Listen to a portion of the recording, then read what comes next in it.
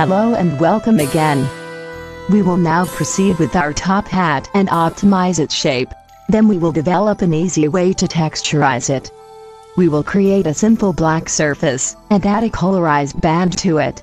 But let us begin by examining what we already have by now.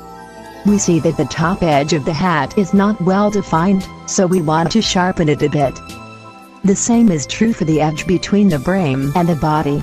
We can do this by using the crease function. To understand how crease works, let us look at this simple plane for a moment. I will select the left half of it and rotate it along the x-axis. As you can see, the plane gets bended in a smooth way, and the surface moves away from the control points. So we can immediately see that the control points are not always located right on the surface of the object. Right now their influence on the surface is weak to keep the surface very smooth and organic. With the crease function we can change the amount of this influence, and thus we can create sharper edges. It is important to know that crease only works on edges, and never on single vertices, so you need to select at least one edge before you can apply crease. Let us select one single edge, and then enable crease. The crease tool can be found under Mesh, Edges, Edge Crease. As a shortcut you also can enable it by pressing Shift-E. A dashed line appears. You can enlarge or shorten this line by moving the mouse. The longer the line is, the stronger the edges pull on the surface until it touches the edges. Note that edges with high crease values are rendered in pink with increasing intensity. You can select any set of edges and adjust the crease value for each selection differently. You can, of course, select many edges at once and set their crease value in one single operation. And you always can modify the crease values at any time later. Let us now turn back to our hat. We want to crease along the top edge and along the lower edge between the brim and the body of the hat. Go to Edit mode. Then select the top edge loop as follows. Press the Alt key, then right-click on an arbitrary edge of the loop. After the edge loop is selected, press Shift-E, and then enlarge the appearing handle until the edge looks clean-cut.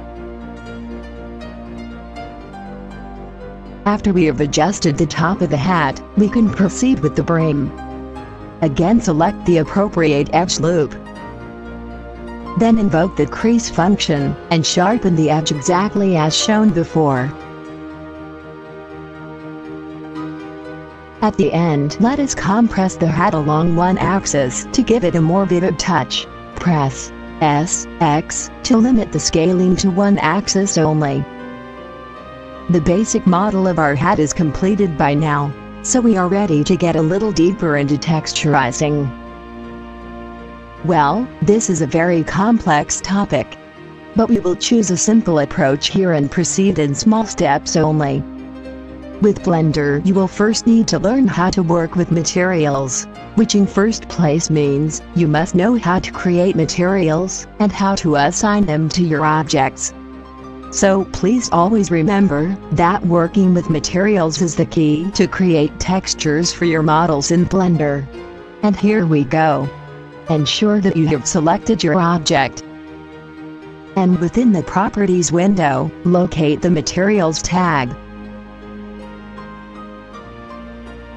You will initially see an empty material collection and a material pop-up box. The collection will contain all materials which you are going to use on your object.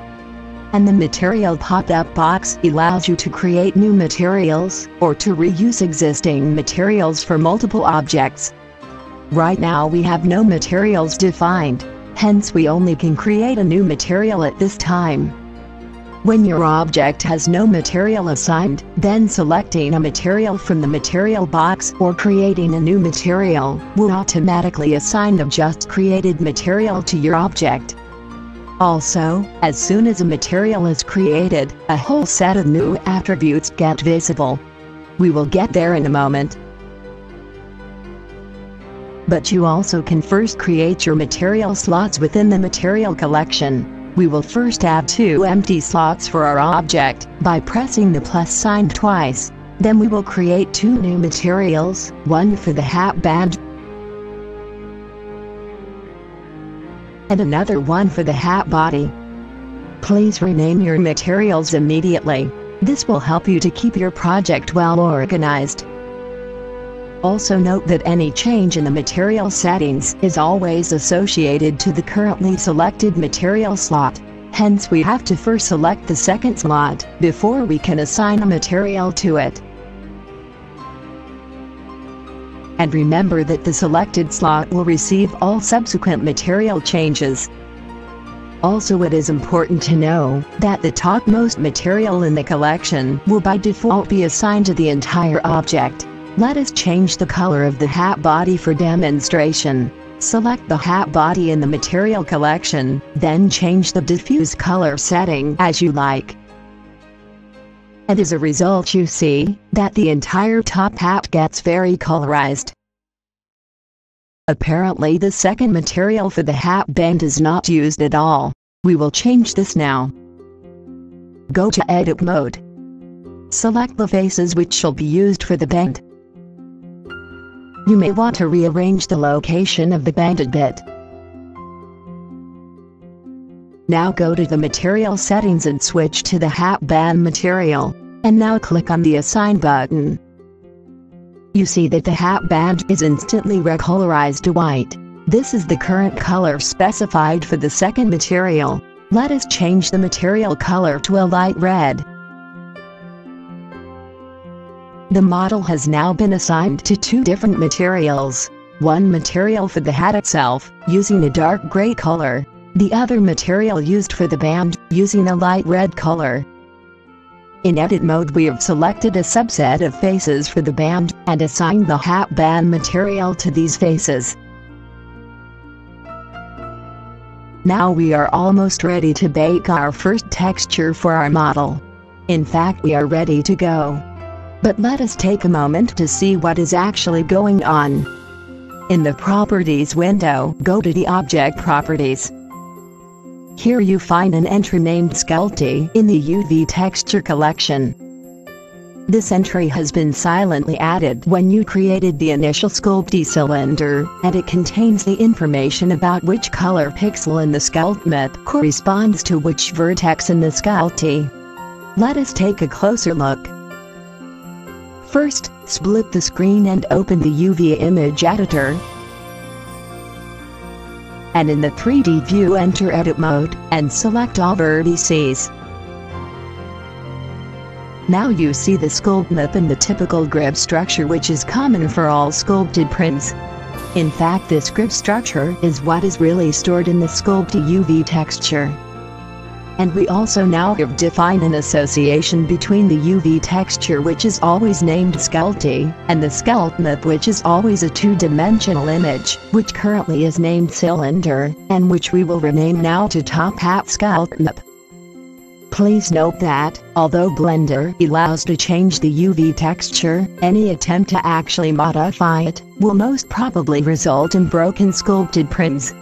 And the also often completely overlooked but most important property of sculpted prints is that the UV texture is also used for the unwrapping of 2-dimensional textures on the surface of the sculpted. Now this UV texture is not only used for the creation of the sculpt map. The exactly same UV texture is also used for creating the sculpted's surface texture. But we cannot associate 2 output images to the same UV texture, so we either can bake the sculpt map, or we can bake the surface texture. Well, there is a simple trick to get this sorted out.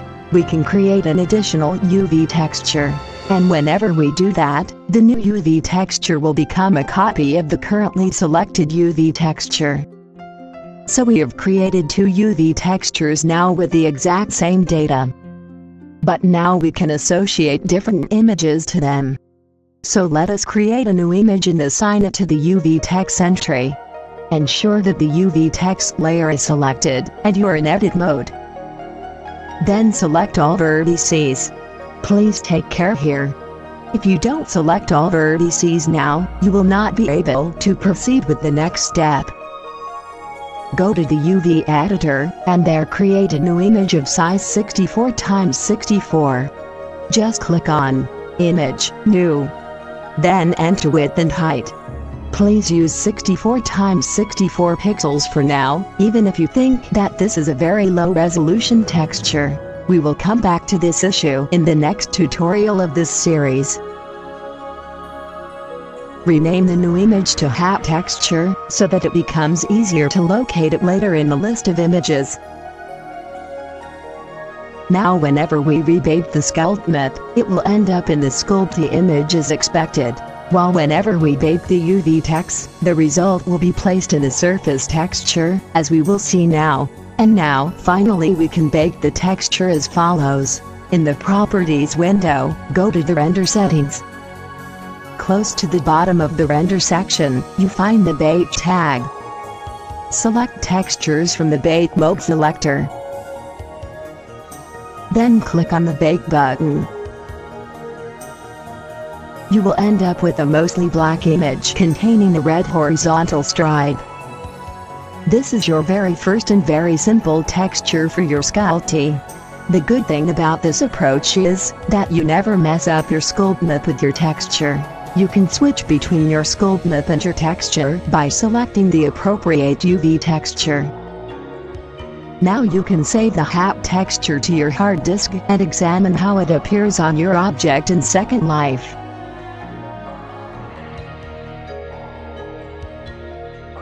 After you have uploaded the surface texture, just drag it onto your Sculpted. It should correctly wrap around the object. If you think that something is wrong, then please check in the texture tag that you have enabled default mapping. Also look at the repeats per face. Ensure that their values are set to 1 in U and in V, and check that the offsets have been set to 0. You should also set the color of your Sculpted to white. Otherwise you will get a mixture between the SL color settings and your texture. Please also check that full bright is disabled for now. Now take a closer look at the Sculpted. You can see that indeed the red band is now visible, but it does not appear where we placed it in Blender. Also the sharpened edges at the top and at the brim are not visible. Why that? Please remember that we have changed the model when we applied the crease function, and we also moved the vertices for the band along the Z-axis. Hence we have modified the hat, but we did not recreate the Sculpted, and consequently now the baked surface texture does no longer match the baked Sculpted. We just have forgotten to rebake the Sculpted with the current model. We will fix that now. Note that the Sculpted Baker is only enabled in the UV image editor when also the Sculpted UV texture is selected, so you need to switch to the Sculpted UV texture before baking. But there is an alternative. You also can call the Sculpted Baker from the top menu at any time. Navigate to Render, Bake Sculpt Maps, keep all attributes to their defaults and click OK. And now finally, the band appears at the correct location.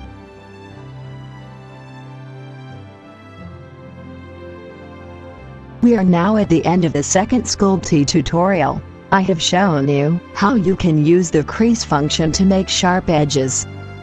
After we have finished the basic model, I have given you a very lightweighted introduction into Blender's material system, and how you can use it to create textures based on multiple materials.